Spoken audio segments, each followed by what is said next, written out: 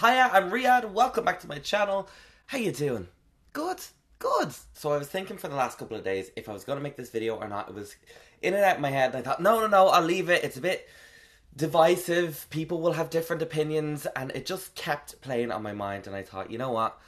This channel is to spread a bit of opinion and how I'm feeling, so I'm just gonna let it all out. Over the past couple of months, but specifically yesterday, nude photos of celebrities have leaked, and just the way that they're circulating and the stuff I'm seeing on social media and on different websites is kind of making me feel a little bit ill in my stomach. You can call them non-consensual images, you can call it revenge porn, celebrity nude photo leaks, whatever term you use, it's still the same thing.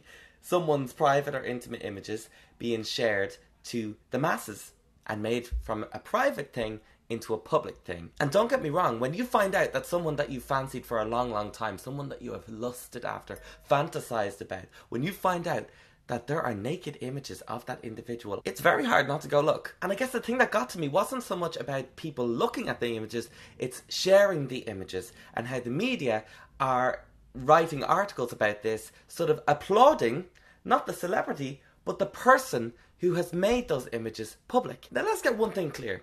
This is revenge porn. The word revenge in itself explains it all. Those images, those videos are shared in malice, in an act of hate, to humiliate the person, to shame the person, to gain the perpetrator attention, give them a buzz, or to cause the victim utter distress. Revenge porn is revealing or sexually explicit images or videos of a person posted on the internet, typically by a former sexual partner, without the consent of the subject in order to cause them distress or embarrassment. Now, when these images of a celebrity appear online and they're there, if you must, sure, go and have a look. Most other people are. But then don't take it to the next level. Don't share it on social media. When I went online and I saw people and journalists who should know better saying, yes, thank the Lord, praise Jesus, these photos exist, the day has come, all my dreams are coming true, yes. That type of language is validating the malicious act. It's allowing it to continue, and it's normalizing it to a point where victims are seen not as victims, but as people who should have known better. Now, I don't know about you, but most of us have shared something with someone at some point, huh? You know what I mean? And who knows, maybe something of me will appear online one day, and when it does, fuck it. It's not my fault. It's never the victim's fault. No matter how many pictures a person sends out to other people, it is never okay and acceptable then for those pictures to appear in a public place. And sometimes you can go, who cares? They're celebrities. This is the price they must pay for their fame and for their amazing lives. No, just because someone finds fame because they're really good at doing something doesn't mean that they're all of a sudden public property. No matter how much you want to, would you walk up to Zac Efron on the street, pull down his underwear and go, bit small, isn't it? Of course you wouldn't, you'd be arrested. But if a picture of him appears online and you begin to share it and you look at it and you comment on it, then I kind of fail to see the huge difference in the two actions. I've seen leaked images of people online before, and the overwhelming sort of feeling that I get from them is a bit morbid. I know this person does not want me to be looking at them like this, yet I am looking at them. Where they were trying to be sexy, they were trying to be intimate, they were trying to be whatever they wanted to be with one person. One. I am not that person. You are not that person. None of us are. Yet we're still looking. And a lot of the people who have had their images shared lately are fucking young. Like in their early 20s. That is close to my young brother. I cannot imagine someone doing that to my little brother and the fear and anxiety and sorrow that he'd be going through because of it. Saying that someone should know better is like saying, don't eat those prawns, you'll probably have diarrhea. Don't go into the kitchen, because you might get cut by a knife. If you own a candle, it's your own fault if your house burns down. Sorry. Victim shaming is never cool. Instead of applauding the actions of the culprit, the person who has shared the images, they should be vilified and they should be held accountable. Thankfully here in the UK, a law was introduced that says if you share someone's intimate, private images in a malicious way, you can go to jail for 2 years and you get fined. Sorry about you.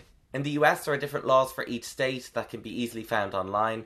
But thankfully now, along with social media sites and different web servers, it's being clamped down on. Time after time after time, victims of revenge porn, be them celebrities or not celebrities, it doesn't matter. It's the same feelings of shame, humiliation, fear, guilt that overwhelm them. And in some situations it gets so bad that the victim cannot take the pain anymore and they take their own life. Like a woman called Tiziana Catone, 30 years old, in Italy, September 2016, her ex-boyfriend shared videos of her online. She took her own life. Or Tyler Clementi in New Jersey in the United States, September 2010, he was filmed in an intimate act with another person in his bedroom, and then it was shared all over social media. He then jumped off a bridge. These images and videos can destroy a person's mental health in the blink of an eye. And yeah, there is the argument that it can make someone more famous, or it can lead to compliments about the person's body. The person does not want to be commented on, good or bad. And you know the nature of the internet. All you have to do is look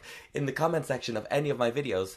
Generally, there's a lot of shit out there. Looking at the comments on the photo leak that happened yesterday of that poor young man, it was a lot about the shape and size of his manhood. The fact that he hasn't got the right amount of hair on his body and he's not a real man. That some people expected him to be hotter than he was. Imagine for 1 second being that person reading those comments about parts of yourself that no one should see apart from a partner or yourself. And I understand websites, news outlets, if something like this happens, it's almost impossible for you not to write about it and share the news.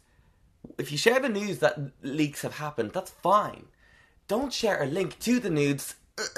You're fueling the fire. You're helping the problem. You're applauding the culprit. And even if you don't share the link, the language you use in your article about these leaks is so important. Yesterday, reading an article about this poor person's unfortunate leak and hearing that they're delighted it happened. Thank God. About time. Not cool. If you're going to use the excuse of something being newsworthy and you having to write about it, then at least make it written in a newsworthy way. Give the facts, not the banter, and not the link. Simple. Anyway, just thought I'd get that off my chest. And if you don't agree with me, then that's totally fine. This is the joy of the internet and of free speech. My opinion and your opinion are both valid, and they may be completely opposing. But what I say to you is, if something like this appears online, which of course it will again, it could be your image, it could be your brother's image, it could be my image, it could be your parents' image for all we know. Just think twice before you share. Think twice before you write an article, and think twice about that person, that victim's mental health, and how it might affect them in the long term. That's it. Simple, huh? It's easy. If you're watching this and you've been a victim of revenge porn, I've got a couple of links down below of different organisations that can help you, legal organisations that can help you get those images down through copyright law and privacy law in various different countries. So please check them out if you need to. Make sure you hit subscribe, like this video, and I will chat to you in a couple of days. Alright, love you. Bye.